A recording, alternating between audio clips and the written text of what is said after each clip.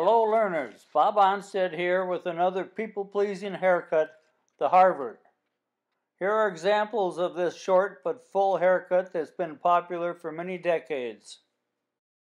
The Harvard is similar to a buzz or butch haircut in that it is almost all cut with clippers. The length can be 3/4 inch or as long as an inch. This man's hair is on the fine side, so he likes the 3/4 inch cutting. The 1-inch Harvard works best with medium to coarse textured hair.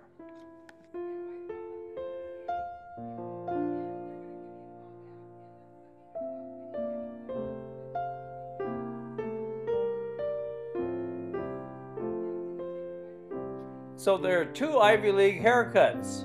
Both are excellent haircuts, popular since the late 1950s. The other Ivy League is called the Princeton. It's cut quite a bit shorter than the Harvard, especially around the sides and back. Both of the Ivy League haircuts are wash and go cuts that refuse to get messy, and they are both fairly easy to cut.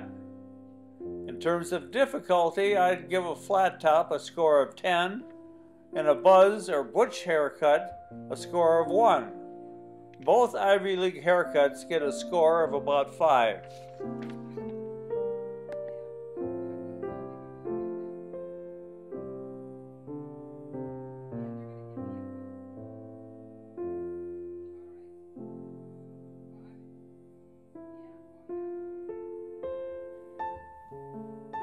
Anytime the clipper goes through the hair, as you see here, it has to travel against the hair grain, which is best, or at least sideways to the hair grain. You can see the hair grain is downward around the sides and back, and forward towards the front hairline on the top hair.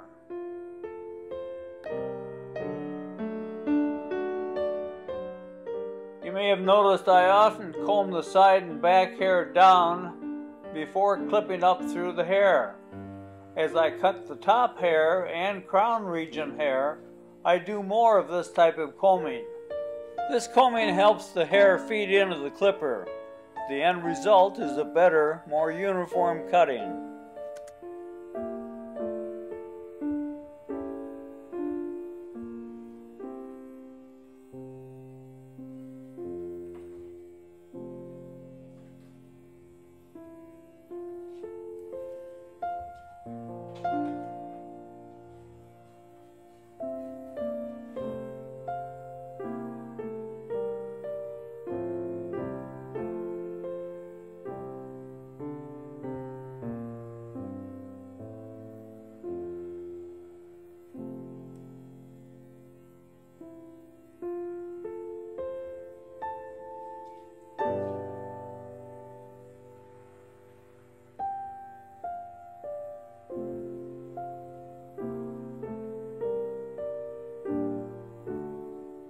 So far the clipper work has been pretty easy. Now we get into the hair cutting that will take your full attention. To get the hair around the bottom edges trimmed right, clipper over comb cutting is needed. You can do this cutting with either a wall comb or a barber comb. There are 4 things to be focused on with this cutting. Number 1, position the comb with the back bar on the skin, not up in the hair. Number 2, when the comb is positioned right, keep the back bar on the skin as you pivot the tips of the comb's teeth away from the scalp. About 45-degree angle works well. However, it really doesn't matter if it's 45 degrees or 30 degrees or 50 degrees. What's important is to maintain the same angle for all of your over-the-comb cutting as you clip around the outline. The third thing you need to focus on is to carefully position the clipper on the comb. Be careful not to push too hard on the comb as the clipper travels across the comb. Pushing too hard can change the comb's angle from the scalp. The fourth and last thing to be aware of has to do with the length of the cutting path you make as the clipper travels over the comb. When you do this cutting on the side of the neck, your clipper can travel 2 to 3 inches on the comb. But when you're clipping on the curved part of the hairline above the ear, you will shorten your clipper cutting paths to a ½ inch or so. Cutting around the top of the ear means you'll have to reposition the comb several times and make short cuts. All that cutting around the bottom of the sides, also called the outline, is tapered cutting. The cutting I'm doing on the bottom neck hair is also tapered cutting, with the comb held with the same angle as I used on the outline. When it's time for some extra precise cutting, I'll get out my old barber comb. It works good.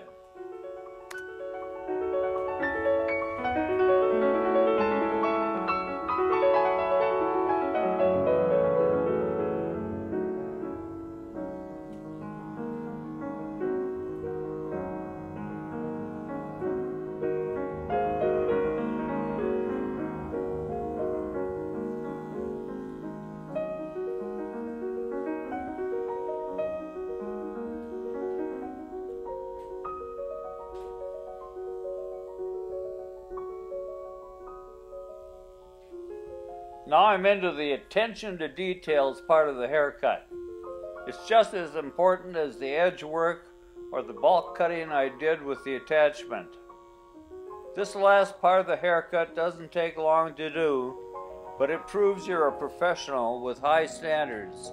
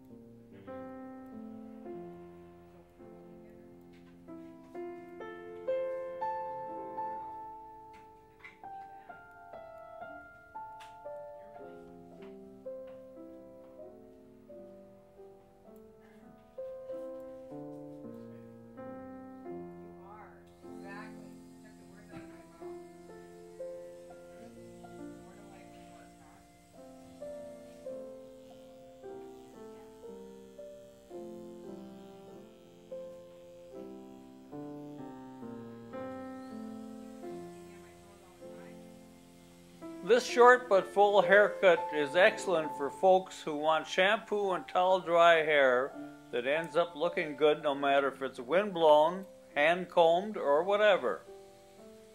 Both the Princeton and Harvard are low maintenance haircuts, but this is the one for folks who like to see some hair around the sides and back. Because of the way it's cut, that hair will stay in shape for a month or more.